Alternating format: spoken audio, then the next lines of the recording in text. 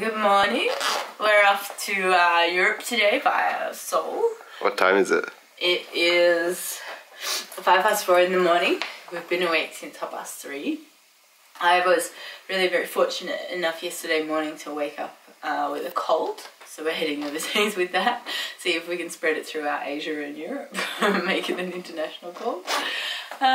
We just finished packing and I think we're just about ready to catch our Uber. Very exciting.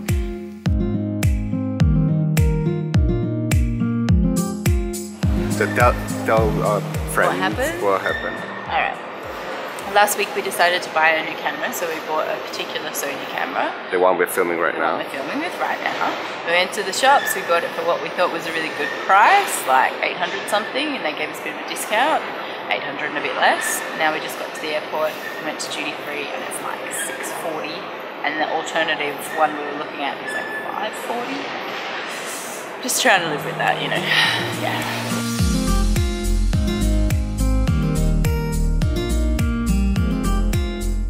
This is the local food in Australia. And I'm considering buying some because I miss it when I'm in Europe. What are you reading? I'm reading how to get us out of the plane in case of an emergency.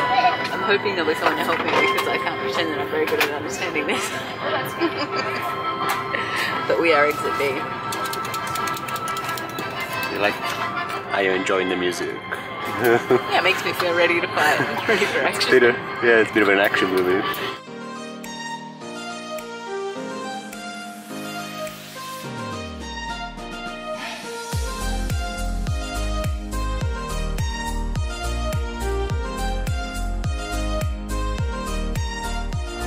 We're in Seoul. We just arrived after like a 10.5-hour flight. The flight was a little odd. They turned the lights out the majority of the trip, but otherwise it was fine. And now we're on a limousine bus into the city, so it should take an hour, hour and a half. Apparently because it's Saturday night we're going to the busiest area of the city. May have been a mistake.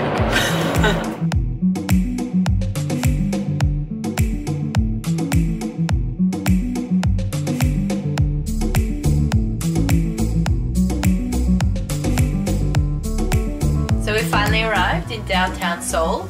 We caught a bus from the airport, so a limousine bus, and the limousine bus driver insisted that we get off at a particular spot and insisted that we were staying at a particular hotel that we weren't staying at. So we got off at that spot, went to the hotel he insisted we were staying at, and asked them, and they told us we weren't staying at that hotel. Great shock for everybody.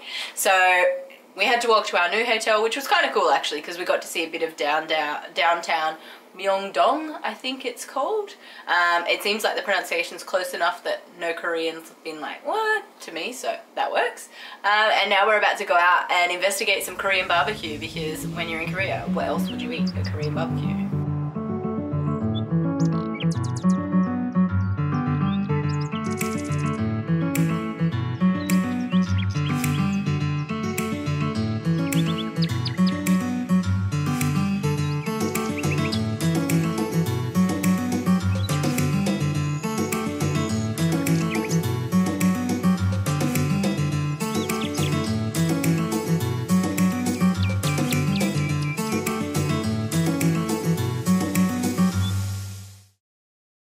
Recording. Good morning. What day's today? Today's my birthday.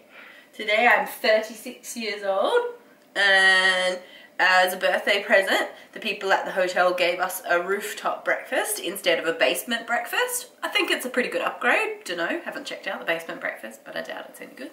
And so it was on the rooftop overlooking Seoul. It's a beautiful city with like mountains around it. And yeah, Lorenzo was showing me our proximity to North Korea. Pretty close. How was the barbecue? The barbecue was really good. We had a beef plate and a pork plate. Nothing too scary. So when we were in Japan earlier, we had like tongue and chicken hearts and liver and stuff like that. But this was all just like normal or fairly normal cuts of meat. It was delicious. Had raw garlic. It was spicy.